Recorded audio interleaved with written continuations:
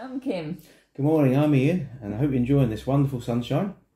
You might remember us from Stanway Evangelical Church, and the team from there have been putting on some video blogs about the different fruit of the Spirit. So today we've been asked to talk about forgiveness. Okay, and doing things wrong is in our human nature. We're all flawed human beings. In life, in our relationships, we all make mistakes, don't we? Yeah, we do. Some little and some big. And they often lead to disagreements, rows, problems, and a sense of betrayal in some ways. But the good news is that forgiveness is actually in our human nature too. And if we forgive, it can help us, avoids bitterness and resentment, and often salvages a relationship. We shouldn't hold on to bitterness and anger because it hurts you inside. You need to get rid of it. And forgiveness is a way of doing that. When the pain of holding on to the past and wrongdoing continues to follow you into the future, you have a choice. You either be bitter and it only hurts you, doesn't hurt the other person, or you choose to let it go, and that's forgiveness. In the Bible, God's forgiveness stands out as a theme throughout the Old Testament. There are loads of stories of individuals showing forgiveness, such as Jacob, when he forgave his brothers. They sold him into slavery, but he still forgave them when they came back to him and they were hungry. He forgave them. But there's also petitionary prayers where people have prayed to God for others, for their nation, for individuals, and asked him to forgive them for their actions. So in the Old Testament, people had to offer animal sacrifices in order to gain God's forgiveness. But the amazing news is that in the New Testament, Jesus was the ultimate sacrifice. He came and offered himself as a perfect sacrifice. God knew that we all sin, and we needed to be forgiven. So Jesus died on that cross for us, for me, for you, everybody. And it was a perfect sacrifice. At the Last Supper, Jesus, with his disciples, poured out the wine, and he said, "This is the blood of the covenant, poured out for many for the forgiveness of their sins." Even when Jesus was dying on the cross, he prayed to God, his Father, and he asked him to forgive his attackers. In Luke 23, verse 34, it says, "Father, forgive them, for they do not know what they are doing." Jesus even taught us really simply how to pray and ask for forgiveness. We all know the Lord's Prayer, the part in the Lord's Prayer that says, "Forgive us our sins as we forgive others." Different translations say trespasses or debts in place of sins. But in all four Gospels, Matthew, Mark, Luke and John, Jesus notes the importance of forgiving others to ensure God's forgiveness. The Gospel of Matthew includes the parable of the unmerciful servant, in which a freed slave who doesn't forgive the debts of another is thrown into jail to be tortured. The servant's own master had taken pity on him, and he'd cancelled a huge debt that servant owed to him. But when that same servant came across a fellow servant who owed him money, he refused to let him off. So that master called him in and reprimanded him, and he threw him in jail. He cancelled, he said, "You need to go into jail and pay back all that you owe," because he refused. Although he was forgiven, he refused to forgive others.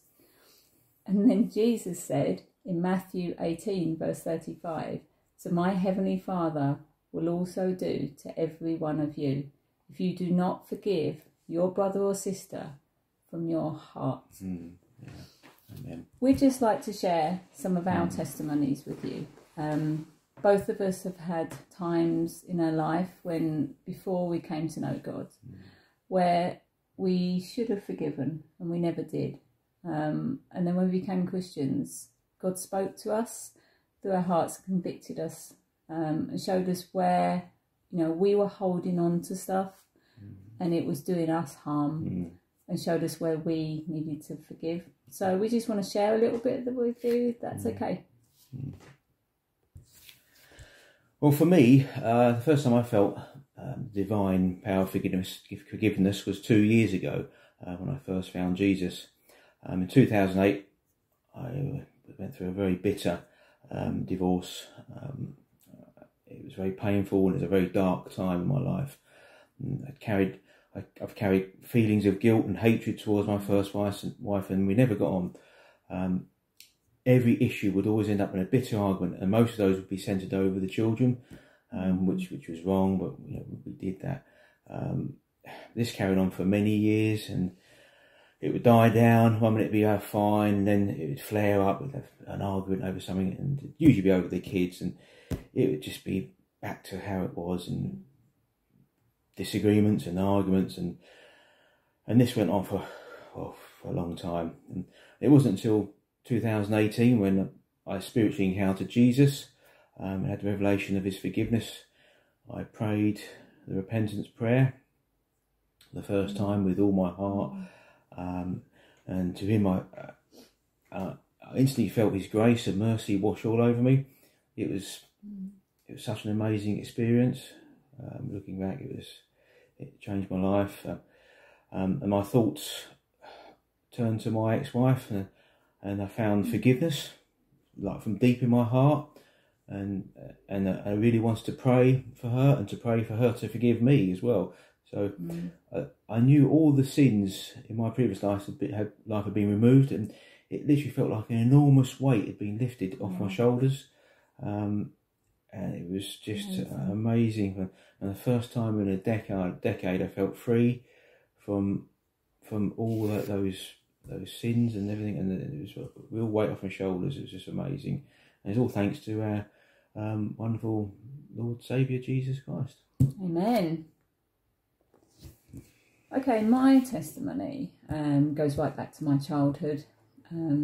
I suffered a lot of abuse at the hands of my dad, and I think as I grow up, I never forgave him. I kind of just accepted it and just chose to just put it to the back of my mind, and just forget about it. But that doesn't heal you. It was still there. I was also abused by my brother, but I kind of put that in a separate place. And my dad died in 2013, and I don't think I ever really forgave him before he died. And for me, it's kind of easier to forgive him after, because I never had to face him, so I could forgive.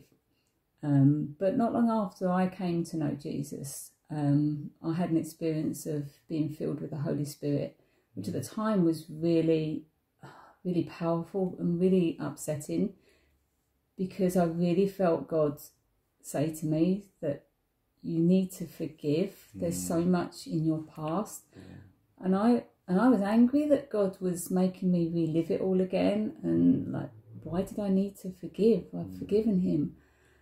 My brother and I, it's the first time and the only time I've ever felt God say to me my brother's names. And it was a huge realisation that actually I still had so much that I hadn't forgiven. I hadn't forgiven my brother for his abuse. I hadn't forgiven my other brother for ignoring me coming forward with it and walking out on us, and the abandonment. And I just broke down, because I just thought, why are you making me go through this again, God? But after sitting down and talking with people, and realising that I had to go back and pray about it, I realised that actually God was saying, I want to heal you. I need you to let go of this, because it's stopping you moving on. And that's what we're trying to say, that actually if you don't forgive, you hold on to that stuff. It wasn't hurting my brothers, it was hurting me. So I might have forgotten about it, I might have put it to the back of my mind, but there was times that were coming up when actually it was coming to the surface again. So I didn't face them. I prayed and I mentally wrote to them and asked for their forgiveness and said that I forgave them. And it was like Ian said, it was like a huge weight lifted off me. And I thought, I got the feeling that God was saying, okay, that's enough for the time being. You've let go of it from your heart. And I've never looked back. I can truly say that actually if I had to physically face them again, I've forgiven them. And it was a huge, huge healing. Yeah. So, forgiving others and being forgiven is equally important. Through the grace of and love of our Jesus Christ has allowed me to move on, and I can respond with a forgiving heart to other people, especially my ex-wife. And now we have quite a good relationship now. We get on, and it's a lot better. And that's just through praying for that forgiveness and being forgiven. Yeah. You know, in my circumstances, forgiveness has allowed me to move on. It doesn't mean that what happened, I'm condoning it. It doesn't mean that what they did was okay. It doesn't mean that I forget what happened, but it means that I can live in the future and not in the past, which is really, really important for your own physical health as well. I don't think people realise how much anger and bitterness and resentment can take a toll on your body. And it's not good to live with bitterness towards others. No. As we said before, it just hurts yourself. You know, it doesn't hurt the other person. So I know that I have that power now, that if I met my brothers, that they don't have that hold over me. I've got a forgiving heart, like Ian said, and I can move forward and truly say that I forgive what happened. You know, it restores our mental health, restores our physical health, and it lets you see the good again.